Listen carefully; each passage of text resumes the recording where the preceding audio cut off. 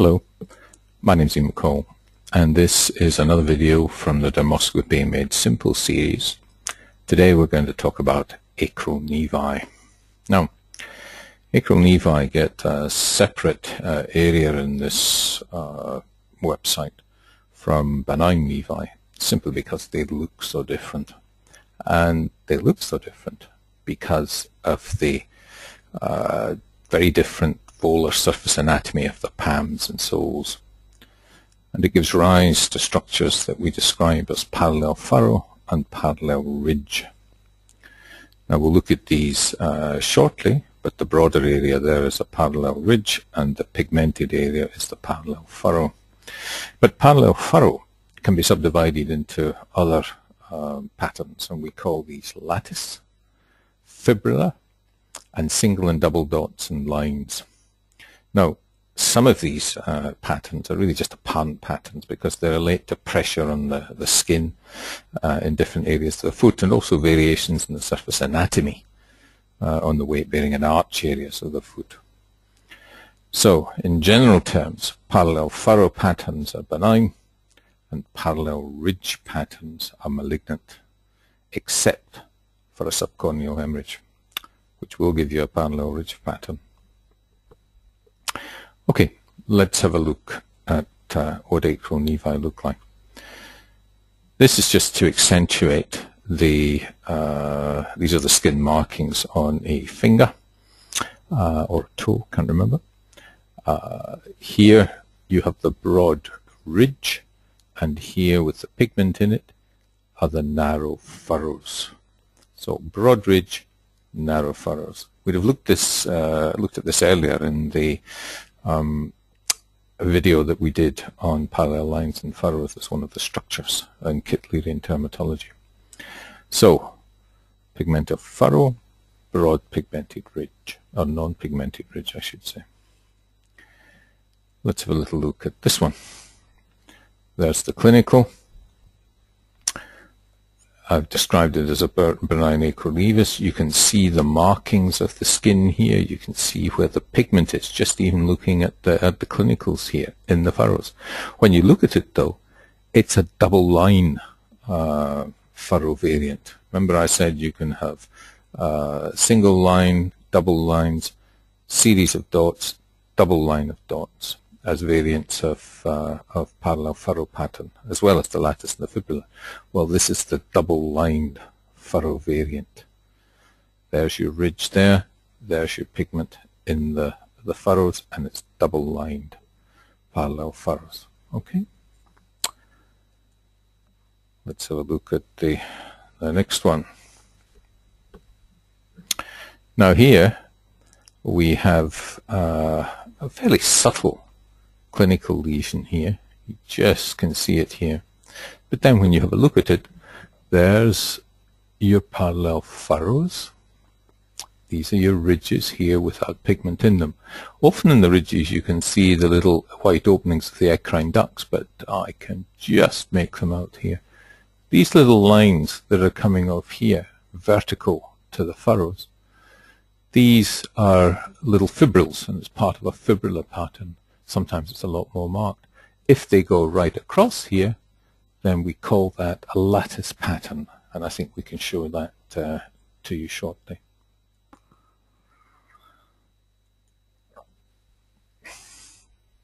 Okay, here you can see some of the lines going across the ridges here, and this is an area of lattice formation within this one.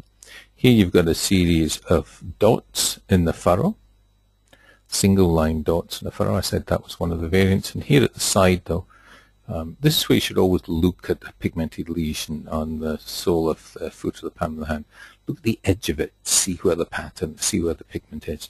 And this is a parallel furrow pattern that we have here. So we've got fibrillar and lattice patterns, or variations of the parallel furrow pattern. It can be seen with changing lateral pressure on the volar skin. So lines going straight across, we'll start to call that lattice. These are dots. This is a benign acral nevus.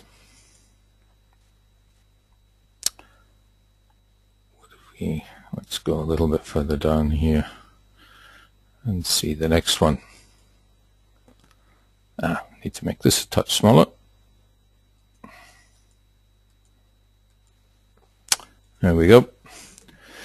Now look at these lines here. There's your ridge there, there's your furrows. These are marked fibrillar pattern on the heel. This image was from the Scans blog, courtesy of Richard Johns, and I think it was a little 7-year-old Japanese boy. And this was the pattern of that he showed on this lesion on his heel. It's a very accentuated fibrillar pattern.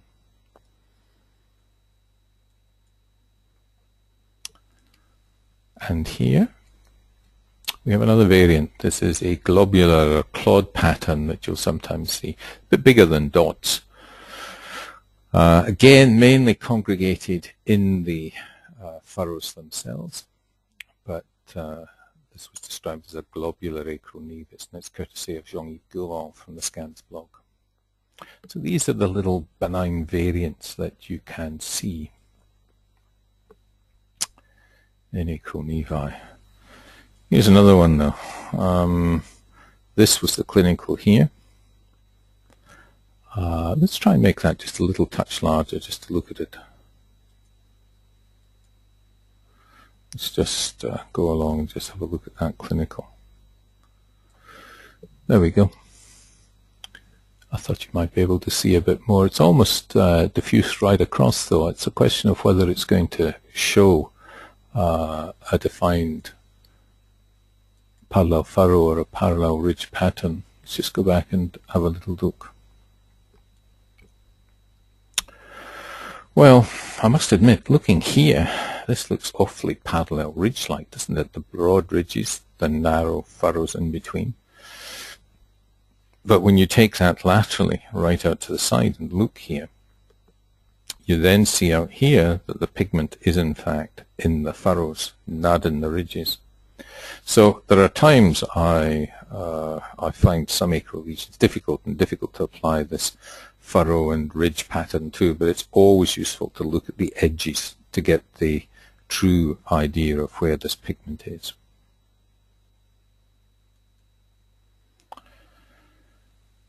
Now this slide is from Mulvaney and Puig from the archives in 2004.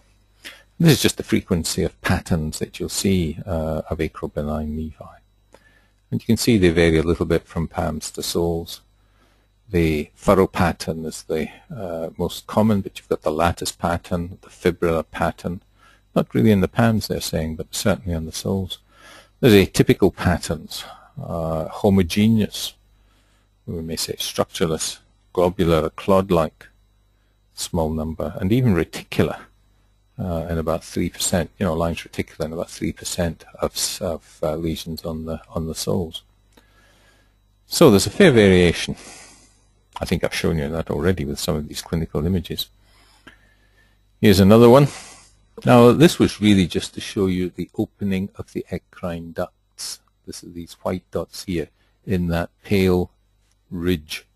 And you can see the pigment here is actually in between. It's not well shown, but the pigment's confined to the furrows. And these eccrine dots are the opening of the eccrine ducts in the middle of the clear ridges. This was the clinical of the lesion here.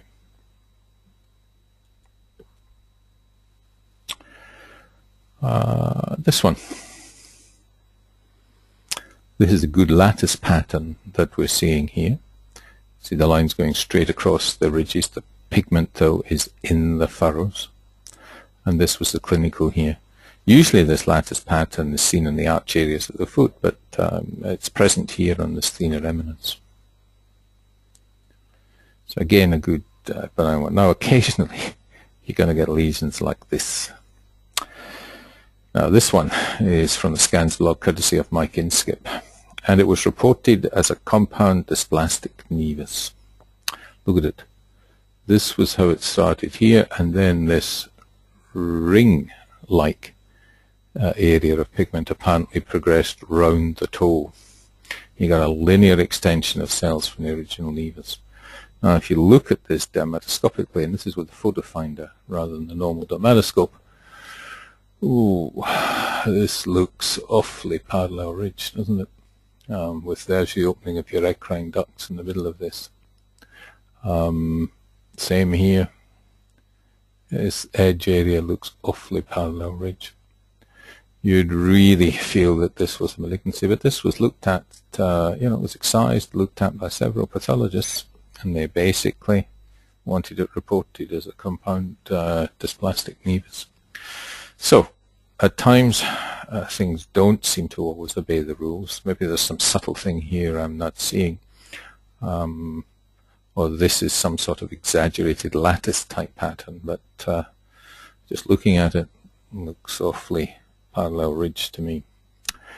However, a most unusual clinical lesion to end up on. But then acral nevi are a little bit like that. You have to look at lots of them to get your eye in. Allegedly about 10% of the population here in Australia will have an acral nevus, so if you go looking for it, you'll see them. And photograph them and analyze them afterwards to get, just to expand your knowledge of these and the range of these. Oh, the other little thing I should mention is a thing called Wallace's line, which is the line between the dorsum of the foot and the normal skin there and the volar surface and the ridged pattern that we see. We'll come to that a little bit later when we talk about acral lentiginous melanomas. Okay, that's acral nevus. Thank you very much.